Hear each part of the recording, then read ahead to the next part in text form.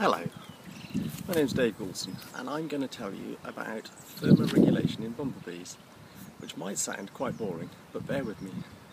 So when I was at school, my biology teacher told me that insects and reptiles and amphibians are all cold-blooded, so their body temperature is the same as the air temperature around them. And the only way they can warm up is by basking in the sun. And contrast that with mammals and birds. We generate heat internally and we maintain a stable, warm body temperature of about 35 or so degrees, depending on the species.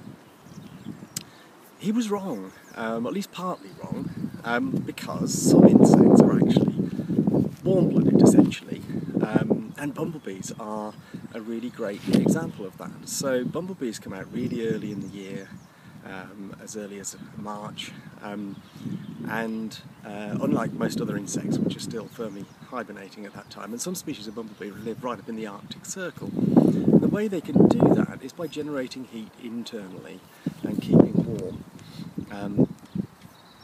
So what they do is they flap their wing. The thorax of a bumblebee, the middle section behind the head, is packed full of flight muscles.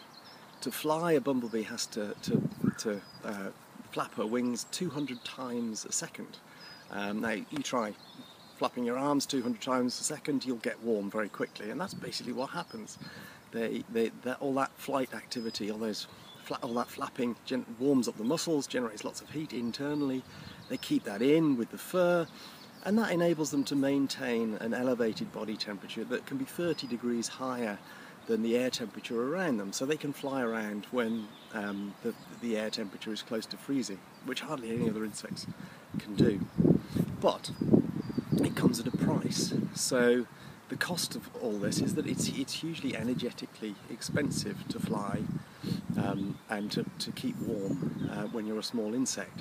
So to illustrate how energetically expensive it is, it's been calculated that a running man burns the calories in a Mars bar, just in case you didn't know what one looked like, in about an hour of running, which is kind of depressing if you're running to lose weight. If you happen to be a man-sized bumblebee, which is quite hard to imagine, but supposing you were, then you'd burn the calories in a Mars bar in just 30 seconds of flying. So you need a lot of Mars bars. Obviously, bees don't actually eat Mars bars. They drink nectar, sugar-rich nectar from flowers. That's where they get their energy. And hence they need lots and lots of flowers to keep them in the air. And that means there's something you can do to help. Our bumblebees aren't doing so well these days.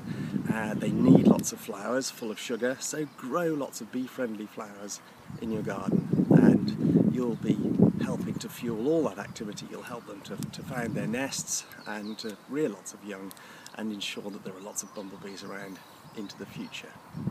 Okay, I've got to go. Thank you very much for listening.